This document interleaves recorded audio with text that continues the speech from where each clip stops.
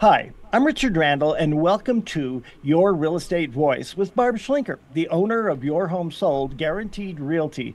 This is the weekly radio show that informs and educates you on how to buy or sell real estate with Colorado's Real Estate Authority.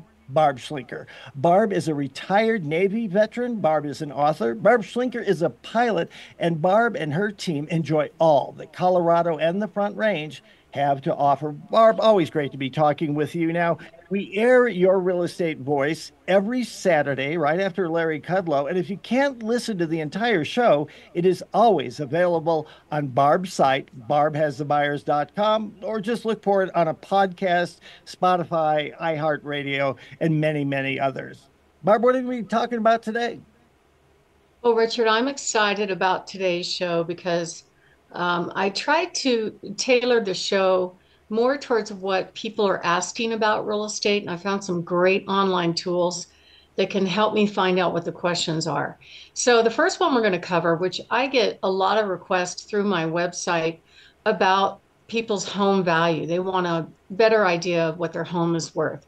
So, we're going to kind of deep dive into how do they find out what their Colorado home is worth and the information that I use to help them make good decisions about um, where to position their home price wise when they go on the market. And then the second one, we're going to kind of deep dive into cash buyers. It's a common question because people get stuff in the mail, they get phone calls, they get text of, I have a cash buyer that wants to buy your home. I met with a seller yesterday and they came in.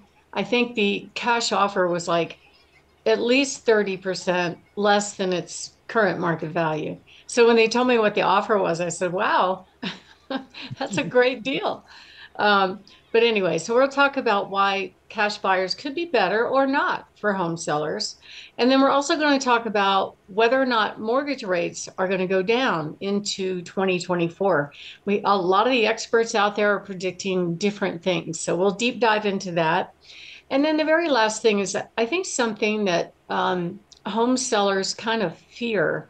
They wonder if an agent sitting there telling them their home is worth X is either undervaluing the price just to get a quick sale, or worse yet, inflating the price in order to get them to sign on the dotted line, but it may not be the right price where the home is going to sell. And they know that they just want to get a contract with the client. So we'll kind of talk about that in lots of detail. And as always, I love talking about my hot new listings. Richard? Barb, a lot of people look at their online value on places like Zillow or even tax valuations to guess at their home's value, but they really don't know for sure. I think most folks want the most money they can get for their homes. So, how can a home seller find out more accurately what their home is really worth? Well, it's interesting when I ask home sellers what they think their home is worth, how close they are to the number. They're pretty close in most cases. But with that knowledge, whatever they're using, it could be going up on Zillow, which I wouldn't rely on that one. I don't think it's accurate even half the time or more. I wouldn't rely on Realtor.com. Realtor.com has a little screenshot of three different automated valuations that could range as much as $100,000 between them. And you can't really rely on tax valuations. The most recent tax assessment, if you go into the assessor site, you can click in and see how much they raised your taxes last year. And it was based on the prices back when the market peaked, back when the rates were still 3% in June of 2022. And since that time, the rates have gone all the way up to 8 and then waggled around in the sevens and sixes. So it's a different value back then as to what it is right now. So you can't rely on that either. And then I've even had some people ask me, should I go out and actually get a formal appraisal from a licensed appraiser? And I don't much think much of that idea either, because an appraiser basically is looking backwards at historic sales. It's very data driven, but it may not be buyer driven, if that makes sense. Like I had one seller one time that had gotten an appraisal. They were taking some cash out. So they'd just gotten a cash out appraisal. But the home ended up selling for $300,000 less than what the appraisal was. So I don't think you can rely on that either. You need to take a look at a lot of different things to figure out what your home is worth. And you can't rely on automated things. That's why I really don't believe real estate is ever going to be 100% an online thing. I know from my own experience of buying a home recently that, the pictures online looked amazing, but then when you get to the house, it's like, ugh, maybe not so much. We're not going to look at that one. But you also have to look at the current market trends. That is a huge factor in determining what price your home will sell for. And I have an account with the asset management company that handles all of the properties that were taken back by the Secretary of Veterans Affairs in foreclosures. Very sad to see that happen, but they like hiring veteran agents because it helps them. Um, but it does happen. Sometimes those veterans cannot make payments for whatever reason. So the bank forecloses. Now, the way the veteran benefits work, they can go out and buy any home they want as long as they qualify, no money down. So their mortgage insurance for that is typically anywhere from 2 to 3% of the loan amount gets tacked on to the loan. And that's basically just foreclosure insurance that protects the veteran. It doesn't protect the veteran, it protects the lender from if the borrower forecloses, the government gives the lender all their money back, and then the government takes ownership and possession of the home. So it's really interesting, but they are very good at pricing and selling homes, and they sell them quickly. They're excellent at this. I have one that's selling right now. I gave my opinion of value. They also hire a licensed appraiser to give an opinion of value. And the price that they decided to price this home was actually probably, I believe, 10% below what the current market value is. And sure enough, it sold for about 10% more than asking price at full market value. And they do it, and they do it quickly. So they're very good at this. That's why I always suggest to sellers that it's best to price what I call realistically versus optimistically. And, the forecast and the current market conditions are that the inventory is going to stay low. And so even though it's a little bit more of a buyer's market, it's actually kind of between sellers and buyer's market. Back during the boom, say late 2020, 2021, and the beginning of 2022, home sellers had the benefit of super uber unusual low inventory at the same time that rates were very, very low. So there was a lot more people could afford homes in that environment. So what happened is it really quickly drove up prices as multiple buyers made offers on almost every property. And so at that time, the sellers could really push the price envelope. There were a couple of times when the seller says, I want this much. And I'm thinking, there's no way that the data won't work. And sure enough, they got it. But that was an anomaly. Okay. And even though now, since the rates have gone back up, we're still in a low inventory market because of what they call the golden handcuffs. There's a lot of people right now that are sitting on, if they have a mortgage, 2.5%, 3% mortgage, and it's going to be more expensive for them to sell and upgrade or downsize their home. So a lot of people are just staying put. So we anticipate the inventory is going to stay low for a long time. But it shouldn't be the reason to overprice a home because it just won't work.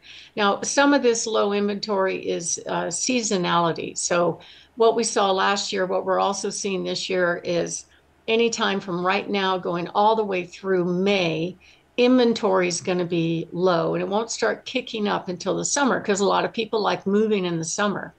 But the amount of homes available for sale a year ago as compared to right now are almost the same. And so that's what we're going to see going into the future. And that's why I think the spring is actually a great time to sell a home because there's fewer homes to compete against as a home seller. And typically you can command the most money. I even found a chart that substantiated that anywhere from March through June, you're going to really capitalize on the best time to sell, and also in the fall, which did not take place last fall. simply because the rates went right up to 8% and it created a whole bunch of demand destruction for buyers. Once the rates go up, they can't afford it. So just looking at values in the area, I'm going to kind of run down, it's a lot of data, but I'm going to run down what the values are doing right now in Colorado Springs and some of the other local areas, because I know the station has a big, broad reach. But just looking at Colorado Springs market, the median price on January 5 of 2024 was 517.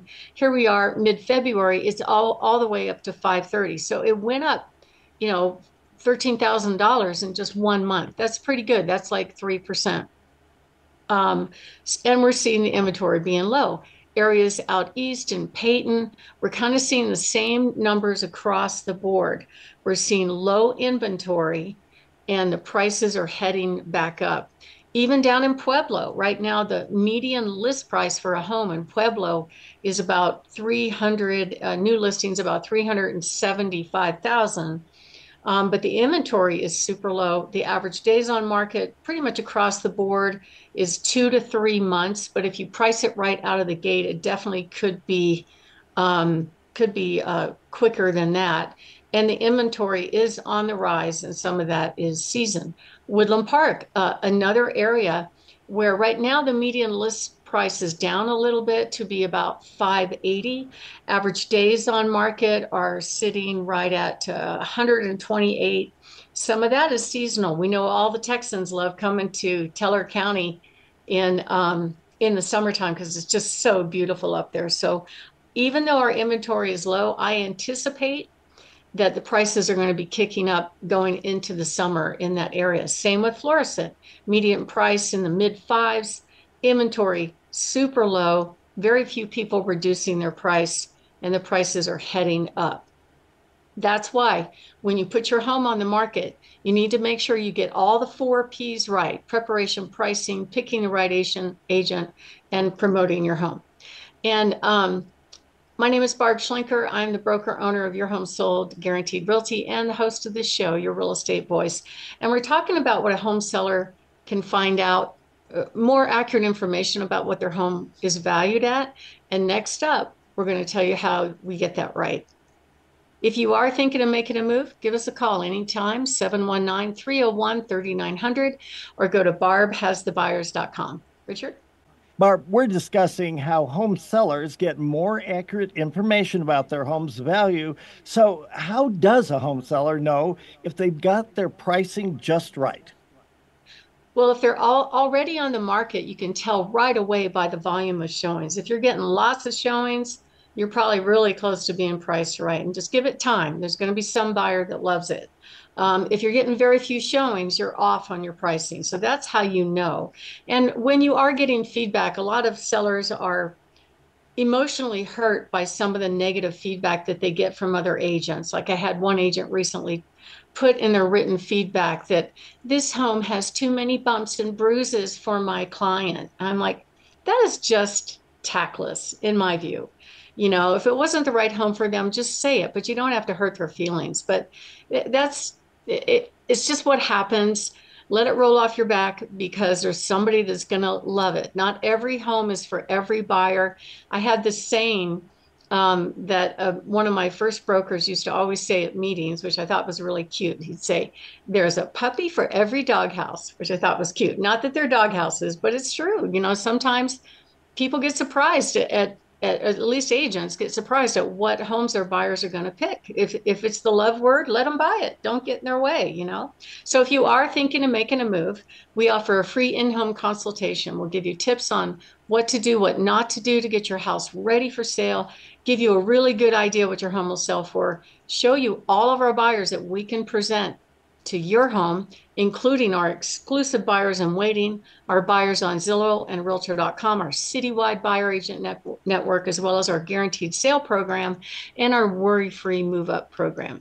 So if you are thinking of moving, give us a call, 719-301-3900. Or if you're interested in your home value, you can go to barbhasthebuyers.com, click on the yellow button that says Get Home Value, and you'll get really good data from us that a human actually does. Within a day or so, you'll receive it in your inbox. Richard?